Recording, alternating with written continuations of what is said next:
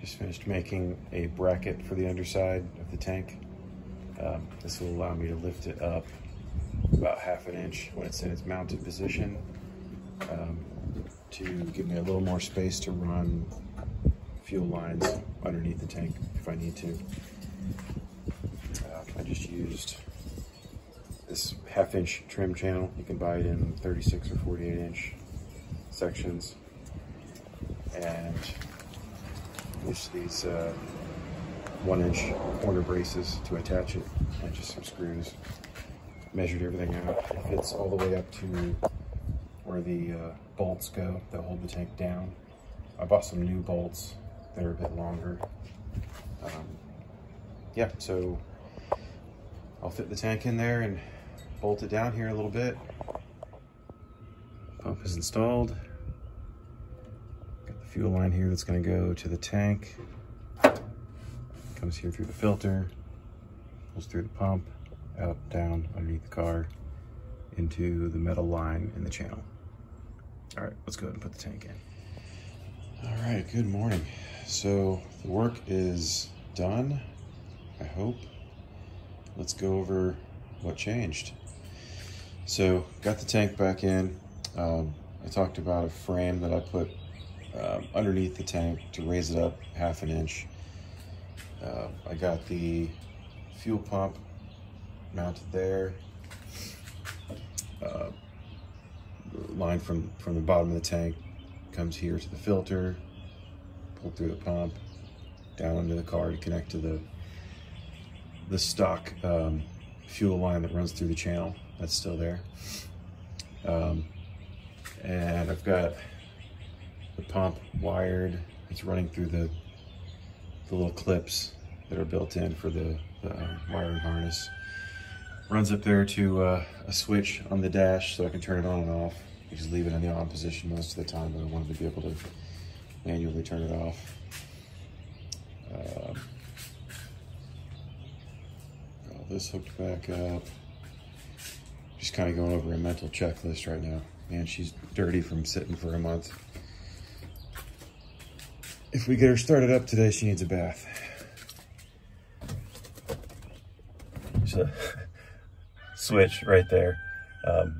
I didn't want to put the pretty chrome stuff on the back of it. I wanted it to look kind of rugged, so I just put a super old washer behind it that I had in my collection. Ugh, so much pollen.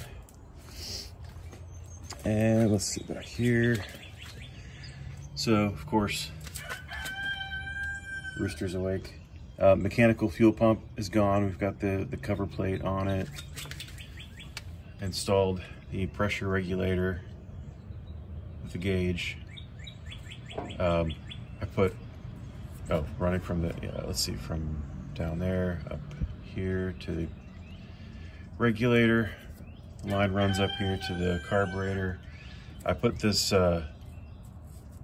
thermal material on all the fuel lines. Yeah, so let's see what we got. See if we can give it a start.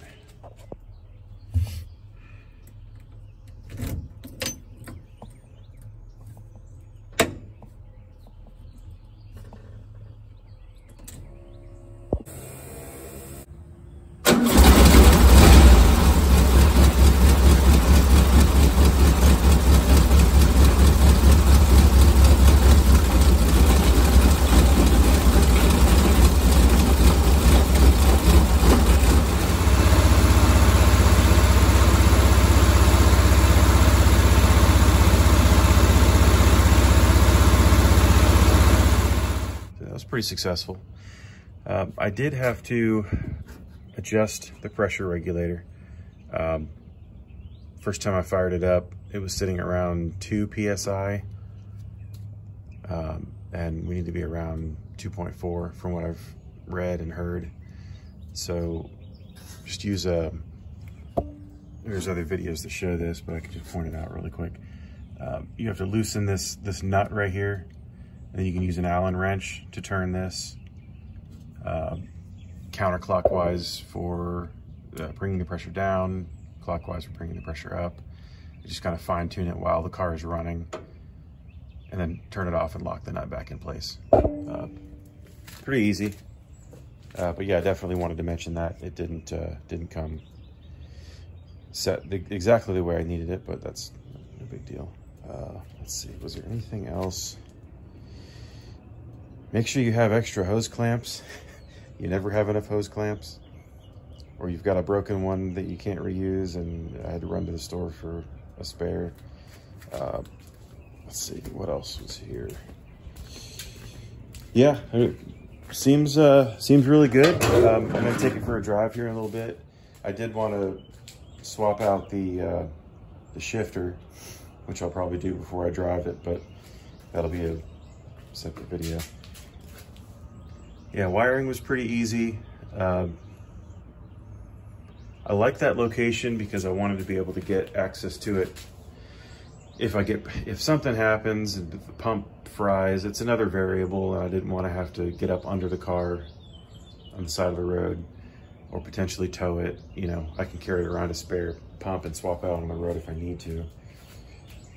Hoping that'll never happen, but yeah, I think we're good.